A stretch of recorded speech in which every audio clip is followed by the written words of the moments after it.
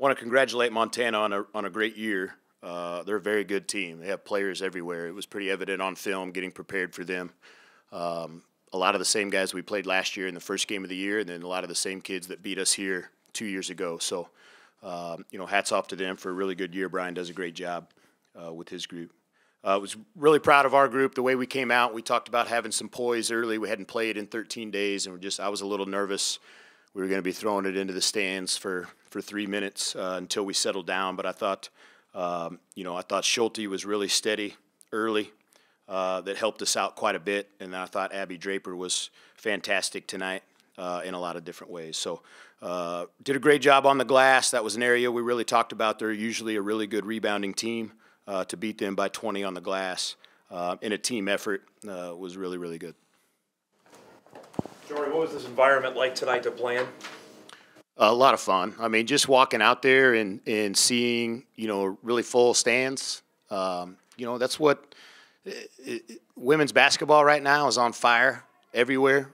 It's fun I don't even know if I've watched the men's game. I watched KU lose the other day, win and lose. That's the only 2 men's games that I've watched.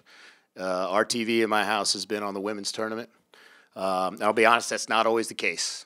But it's really good right now, and it's a lot of fun. And for us to be able to create the things that, some of our kids get to see on TV, for them to be able to play, at the Summit League Championship, at SDSU in that last game, at Iowa State, at Drake, against Creighton, those environments make it, everything's just amped up. And for us to be able to do that on our home floor was awesome. That's something we've been hoping for. And hopefully we can create those opportunities to do that, much more. It's the first, postseason victory, other than the Summit tournament in the Division I era. I mean, as you kind of build the program, what does that mean, something like that? Yeah, I mean, there's stepping stones, Eric, to getting to the level we want to get to. And I told our team this may not be the tournament that you want to be playing on, but it's the one we're in. And it's the one we, got invited to and earned the right to play in. And we're going to take every opportunity to do the best we can in it. This is a chance for us. We just talked. We're going to watch film tomorrow on this game. This is a terrific opportunity for us to keep getting better, for our young players to keep learning. There's plenty from this game we're going to be able to learn from and get better, and not a lot of teams right now in the country at this time of the year are getting to do that through real games like we are. What's been the last week and a half like? How much have you gone on and off just trying to figure out when you were playing? Yeah, it's been hard because you don't know. Usually we have a routine. We're pretty specific in our routine going up to game day, and then when you don't know when that is, it makes it difficult. We've tried to balance some hard days and scrimmaging and playing each other and playing our practice guys with some just light shooting days, mixing in our lifts and just trying to stay, in shape, but also recover from a long season. I think the hardest thing is just keeping your edge against each other. You're not wanting to hurt each other this time of year and those kind of things. So the physicality, the box outs, those kind of things are things you worry about when you have that much time off. But I thought we did a really good job today handling that. Another monster game. Just describe what she's done over the last month for you. Yeah, I think you can just see her confidence growing. She's finding opportunities where she knows she's pretty good and has worked on some things, and then she's realizing when those opportunities are coming about in the game and taking advantage of them. I mean, you can see her out there. She can jump with anybody. Her ability to finish has gotten really, really good. Early in the year, her field goal percentage was pretty low. She just wasn't, finishing at a high level. And if you look at her last 2 months, I mean, she's probably shooting close to 60% from the field if you just go the last 8 weeks. So it's been fun to watch. She's earned it, though, because she's put in the work to do it. If you're worried about being sharp, but 17 and 18 from the line is pretty sharp. Well, yeah. I mean, I was worried, Jeff, and maybe I didn't need to be. But we did a great job stepping up. We shoot free throws every day. Sometimes they go in, sometimes they don't. In the environment in the shack, I mean, I think it was nothing that we couldn't have asked for. So thankful for the Fargo community for showing out and showing your support. It was just an amazing environment to play in. So I'm just super grateful that we had that experience and we were able to get it done for everyone that showed out tonight. How much did that help tonight, do you think? I mean, having the home court advantage, I think, is huge. We always play better at the Shack personally. Not only the crowd, but also just knowing the court and like the lights and stuff. So for us to be able to get a home game for this first round of the playoffs, it's amazing. So hopefully we might be able to get another one. Were you worried about just being sharp after almost 2 weeks? I mean, 13 days since playing. I mean, was early on, was that a concern for you personally? I don't really think so. We stayed sharp in practice for these 2 weeks that we had off.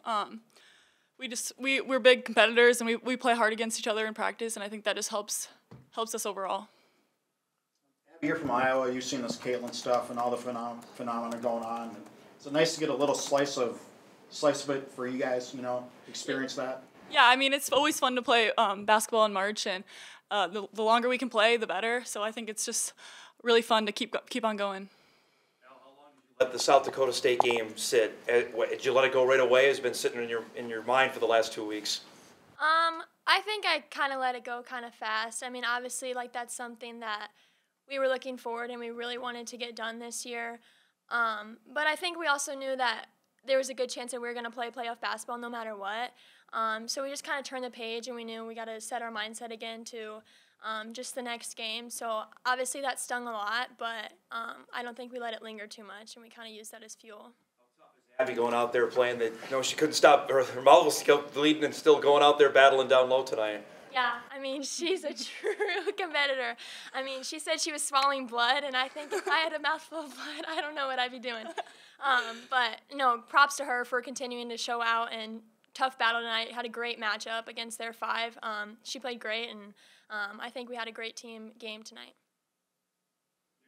Did you get hit, or what? Do you know what happened? Yeah, I was getting an offensive rebound, and I went to go bring it down, and I smacked the girl's shoulder. So That'll do it. You're swallowing blood for like how long did this last? Probably like the whole third quarter. Till it got stopped, but. You mentioned how badly would you want another game here to potentially play Minnesota again here? I mean, I think we would give anything to play another game in the Shack. I mean, you know, I already touched on it before. We play so well here. The crowd was phenomenal tonight, so to get another crowd like that, I think that only helps us in the future. So to be able to potentially play in the Shack, I mean, that's just an amazing experience. So if we're able to do that, that'll be an amazing experience for us. The first, win in a WNIT type tournament, other than the conference tournament division winner. What does that mean to get a win in a postseason tournament like this? Yeah, I mean, it's always good to keep on playing. I think this is like our first WNIT win in the Division I era in postseason. So that's really big for us, and it just shows how our team is moving forward every year, and we're continuing to get better, and we're just big competitors. So. There's only a handful of teams still playing at this point. I mean, and you're one of them. Can you describe that? I mean, it's a great feeling. I mean, we just want to keep playing one game at a time and just going all the way to the end. So.